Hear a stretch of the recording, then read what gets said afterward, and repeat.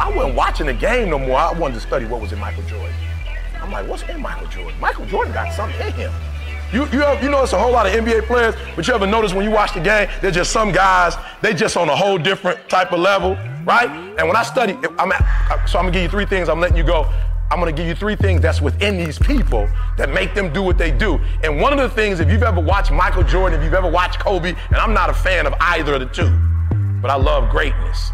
Catch what I just said. I'm from Detroit. I can't stand Michael Jordan. We probably would have won about 4 championships had it not been. You know what I'm saying? Isaiah Thomas, Microwave, Benny Microwave. We had the Spider. We had it going on. Rick Mahorn. I mean, we was murdering them. Michael Jordan came in. You ain't never I'm going to tell you my greatest memory of Michael Jordan. Working out. All right, I want 2 people to take a guess. What do you think my greatest moment of Michael Jordan is? This right here. What do you think my greatest moment of Michael Jordan was? That was sweet, wasn't it? Which one you talking about, though? Because it's a couple of them.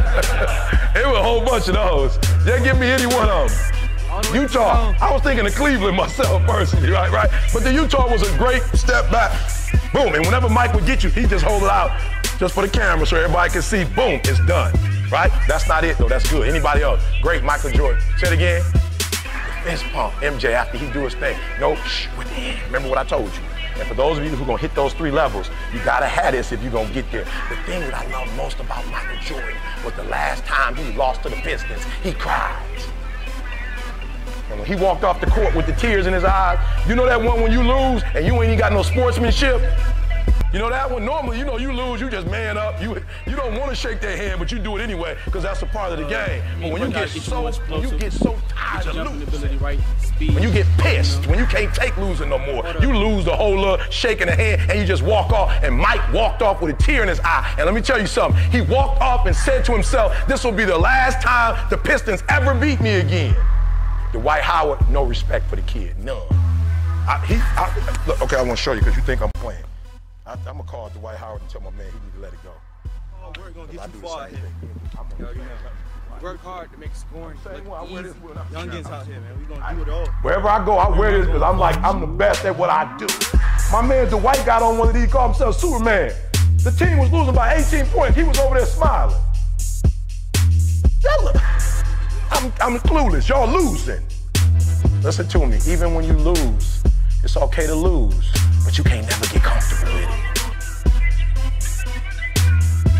I'm not gonna say the name, but you will only be that guy. You will only eat for free. You will only drive around and people screaming your name for 4 years if you don't get yourself together. You the man now, but you ain't gonna be the man forever. And the worst thing in life is not to be broke.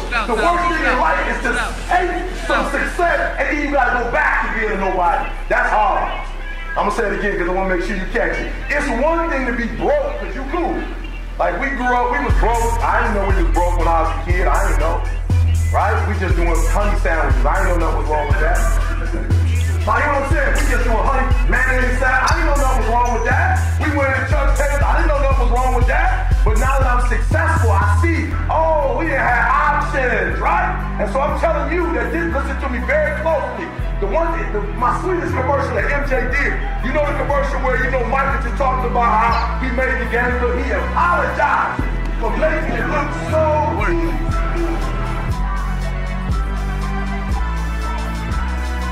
The only one doing what you're doing. You ain't the only one doing what you're doing. And there's some kid who didn't get to come here, and he's pissed that he didn't get to come here. He thought he should be here too, and guess what he's doing? While you in here, listen to me. While you getting your shoes, while you getting your Michael Jordan gear, while you feeling like, yep, I made it, I'm one of the top 20, baby, there's some kid who didn't get to make it. And right now, he's trying to take your spot. Right now, he said, yep, he beat me to the Classic, but I get him in the NCAA. I get him next year. If I don't get him in, I get him after that. And I see him in the pros, and I get him in. Are you hearing what I'm saying? So you got an opportunity, but you got to separate yourself. I'm not the smartest, but you will not outwork me. I wake up every morning at 3 o'clock. We got home from the University of Cincinnati at 2:45. I still didn't go to bed. At 3 o'clock, I went on my walk, my hour-and-a-half walk with God, came back in, did some work. Are you hearing me? You might be smarter. Your family might come from privilege. Your daddy might own a company, but you will not outwork me. You will not have more drive than I have, more passion than I have. And I'll beat you every single day because I got passion. You will not wake up in the morning because you spoiled. You will not get up before 8. You will not get up before 6. I will out-rep you. Push up. Every day I'm going. I'm doing more and more each day. I'm trying to do them until I can't do them no more. I'm doing sit-ups every day. I will outwork you. And I'm telling you, you go out there and like Cal, you show up. They can't outwork you. If you win 7-0, they can't outwork you. But you know what happens? You start doing good. You start working hard. Us against the world. We got the best trainer in Hampton Roads, EJ. Got us working hard. We're ready to compete. We're looking forward to the season again. Check us out.